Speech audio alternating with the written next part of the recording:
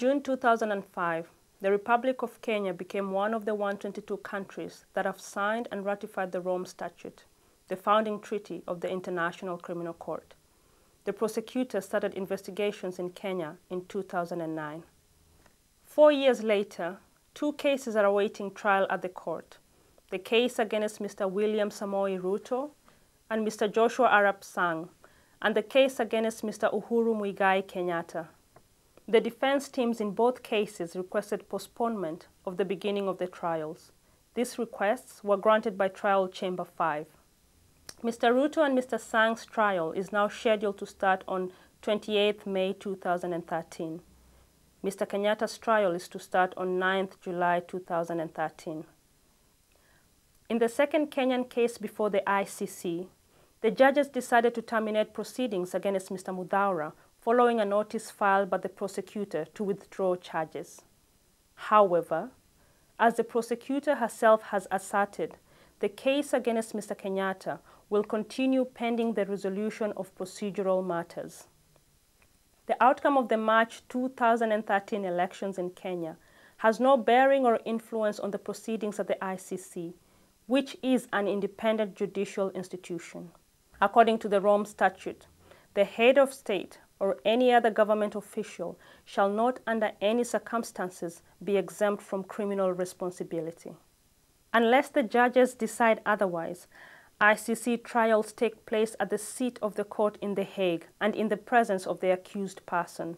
The defense teams requested that the trials be conducted in Kenya or alternatively in Tanzania, and Mr. Kenyatta's defense asked for the accused to participate in the trial via video link.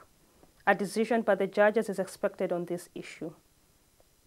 We asked Mikel Delagrange, Associate Legal Officer in the Victims' Participation and Reparation section, if victims of the post-election violence will receive justice given the prosecutor's withdrawal of the charges against Mr. Muthaura, and how the victims can participate during trials. The cases against Mr. William Ruto, Mr. Joshua Sang, and against Mr. Uhuru Kenyatta are scheduled to start on 28 May and 9 July 2013, respectively, for the same charges as already confirmed by the pretrial chamber. The withdrawal of the charges against Mr. Muthaura will not affect victims' participation at trial. Victims who wish to participate will be able to do so in both the Ruto and Sang cases, as well as the Kenyatta case. Participation is an opportunity for victims to tell the ICC judges about the harm that they suffered as a result of the crimes being tried at the court, as well as how they continue to suffer as a result of those crimes. In order to avoid having victims travel long distances to The Hague, participation is done through a common legal representative, appointed to represent their views and concerns in the courtroom in The Hague.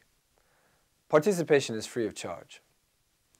Now, the judges from Trial Chamber 5 have outlined a system for victims to participate at trial that is different from other situations before the court, and different from the system that was utilized ahead of the confirmation of charges hearing in the 2 Kenya cases.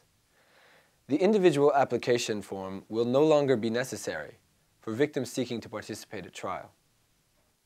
In this new system, it will be the common legal representative who, with the help of the Victims' Participation and Reparation section, will be charged with facilitating victim participation by locating the relevant victims, and by relevant I mean those falling within the scope of one of the 2 cases, verifying their status, and taking the necessary information to be submitted to the registry.